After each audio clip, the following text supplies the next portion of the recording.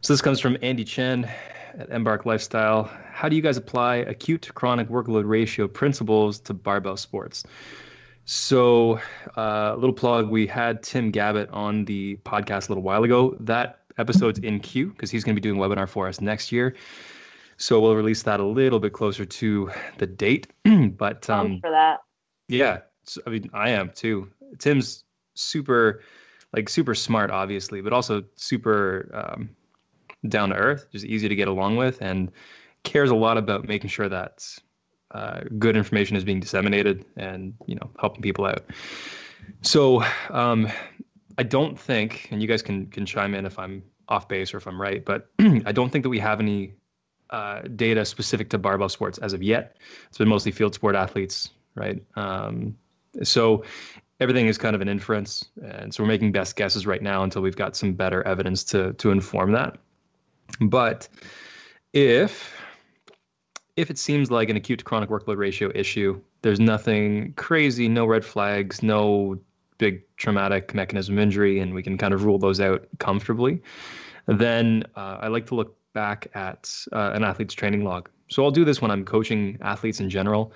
And also if I'm seeing someone in clinic, I'll ask them, hey, next time I see you, bring your training log if you have one, and let's go back I don't know, as far back as is relevant. Like, I probably don't need to sift through a year's worth of training data, but maybe as far as is relevant in terms of the issue that they're currently faced with. So if their problem started a month ago, let's look at last month and the month before, maybe the month before that, just to get a feel for how things are. And I'm mostly interested in the movements that are most affected and other movements that are using those same body parts, because it's all going to generate some sort of stress on the affected body part. And then it's just some simple math, kind of figuring out what's the average intensity, the average volume, maybe some peak volume, peak intensities, that sort of thing. And then figuring out, okay, we were working with these numbers before. Your issue started about here. This is the progression. So, and then accounting for any other additional information, like you continue to train this way and this is how you felt while you did that. So then if it's a case of, let's say someone's been doing a lot and they haven't actually had a chance to let the body part settle down, then I'm probably slashing their volume or their intensity, or both, depending on what seems to be aggravating them the most. And it could be both, but it could be the case where they tell me, hey, anytime that I squat over 405, like my knee bugs me, but anything under that's fine. Like, okay, so we're going to avoid squatting over 405 for a little bit and try to see if we can get some good work done in this sort of range. Or maybe it's not intensity dependent. Maybe it's the case where anytime I do, 5x5s or 5x7s or whatever, like that brings on the symptoms. Okay, there may be more of a volume threshold there. And so we'll figure out what the more likely scenarios are, and there's nothing wrong, I don't think, with changing both and undershooting. And again, this is a hypothetical situation where someone's not had a chance or not allowed themselves to settle down. So we want to give them that for a little bit of time and then start to gradually increase that over time too. And I don't know if I picked this up from anywhere, but I think a 5 to 10% increase in volume from week to week may be a good idea. I probably won't increase intensity that much that fast. And if you guys have any better resources or references for that, let me know. But and then it's kind of tweaking based on how they respond. So if they're responding pretty well, then all right, let's go. I try to go for a linear progression as far as that's possible. That's not always possible. So that's fine. Then we take a few steps back and you kind of figure out what seems to be tolerated, what doesn't seem to be tolerated. But it comes down to, I think, some simple math and combining that with your read on the situation based on the assessment.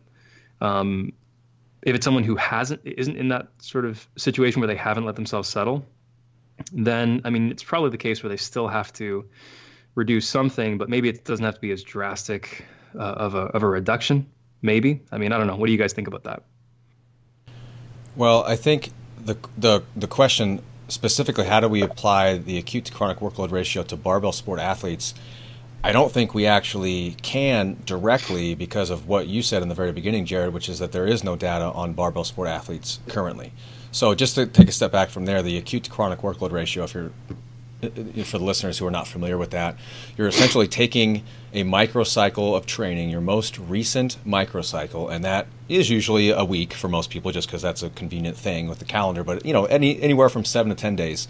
So your most recent microcycle over, and that's the amount of work, whatever metric that you're using to track training load. It could be tonnage, sets times reps times weight.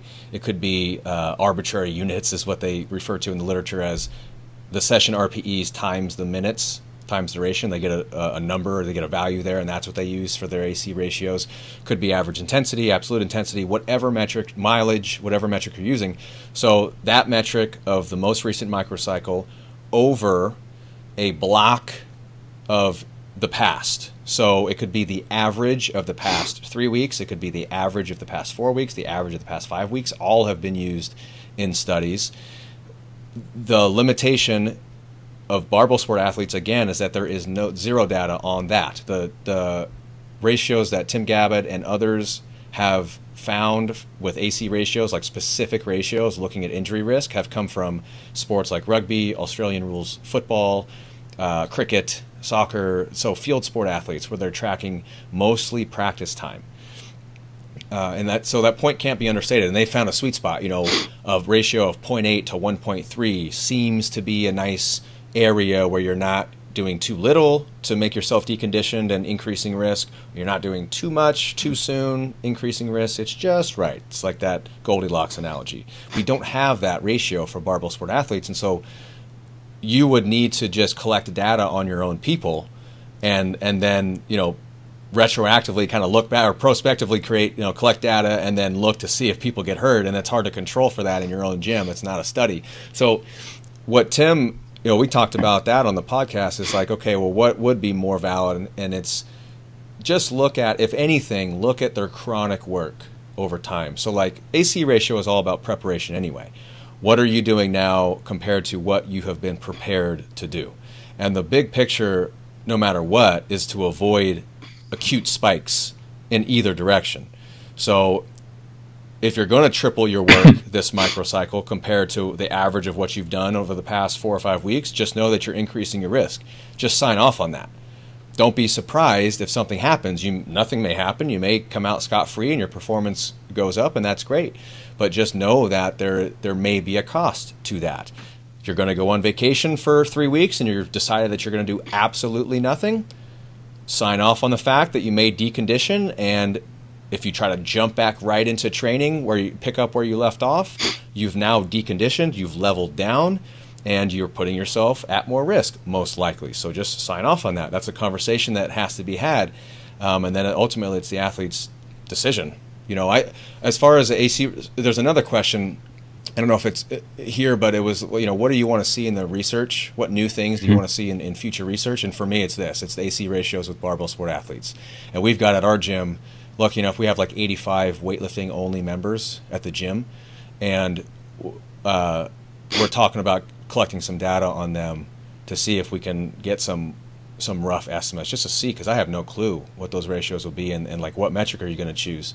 Tonnage, well, in weightlifting it's about 1 rep maxes, so maybe absolute intensity is what you're looking at. All these, there's a lot of questions, but I think big picture with AC ratios or just training load monitoring in general is that you're looking for spikes either up or down, and in the subjective you can maybe find those. I refer to them as inflection points. Like what happened around the time that you started to feel your issues? Did you change programs? Did you start your 10 by 10 German squat volume at the same time that you were training for the Boston Marathon or the CrossFit Open?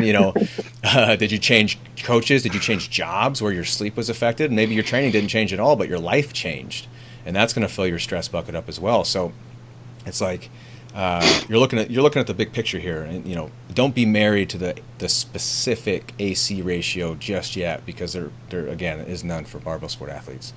Steph, what do you think about all that? I'm actually this is an area, again, I'm excited to learn more about. Jared sent me a bunch of resources. Thank you, Jared. No problem.